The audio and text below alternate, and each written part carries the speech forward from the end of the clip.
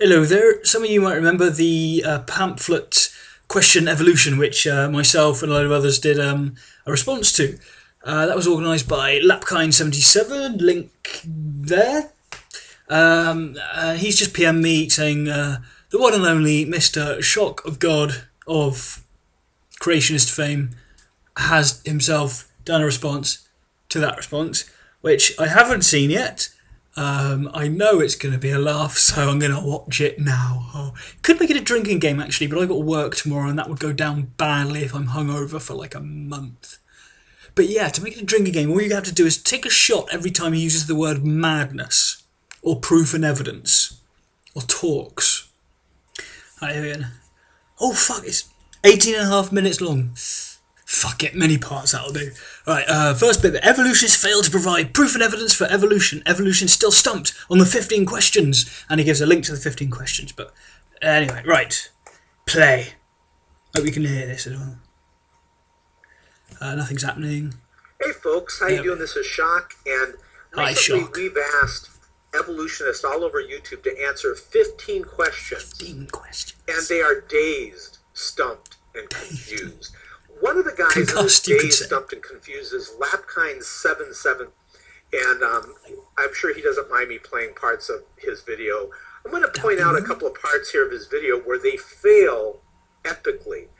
Let's start off with this guy.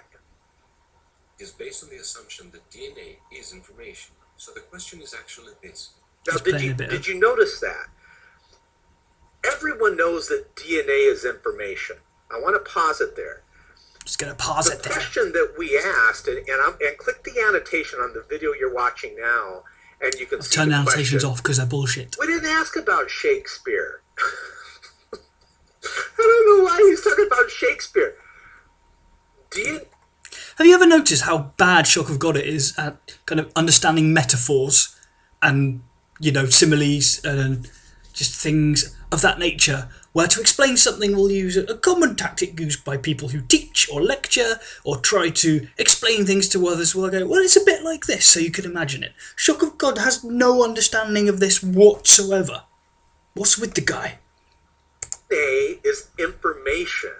The DNA enigma is a problem.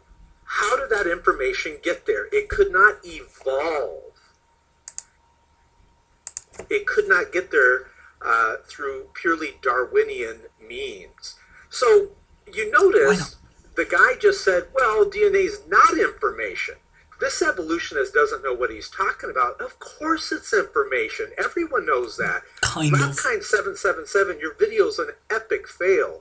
Now watch what this guy does. Oh, he's put a note on it saying, there are court cases also where courts have ruled DNA is information. I'm looking for a source.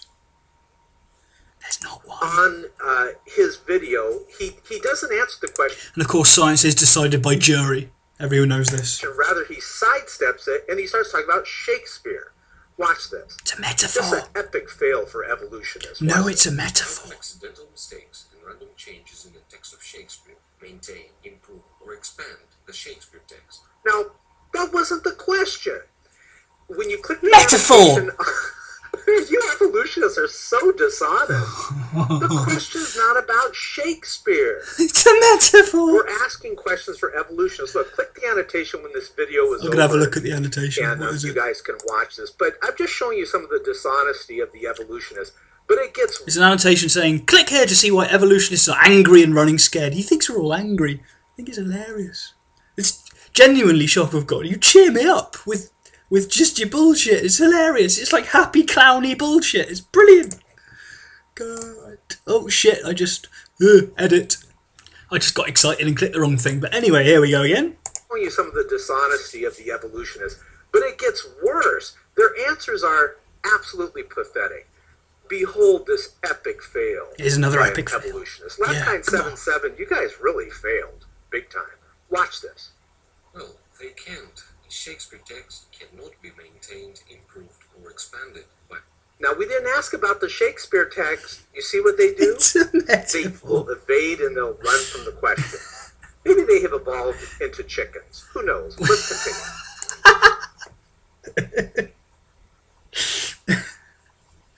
It's we're trying to simplify it to explain, and woof, we've evolved into chickens, headless ones, running around trying to explain something to a moron. The assumption that DNA is a book containing information is false.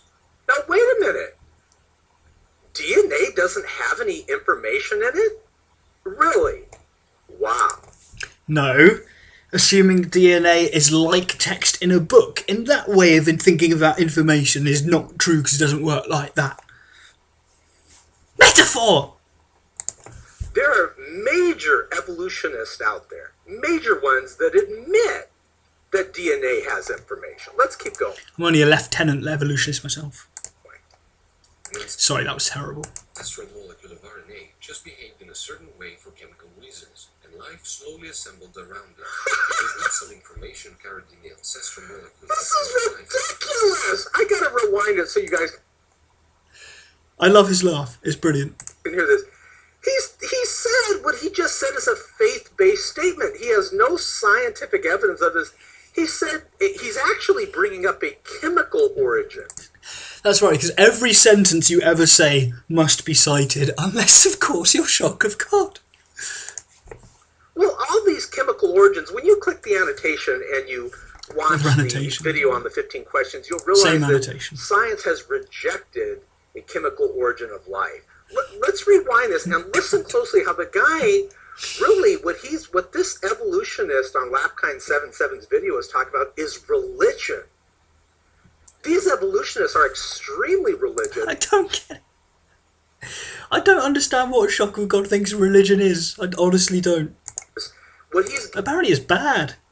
I agree. Giving us is a religious worldview that is based on no proof and evidence. It's based on faith. Check the proof and evidence. Drink this out. Listen to what he says. He doesn't provide proof and evidence. He just says what he believes happened. But there's no proof to it. Watch that.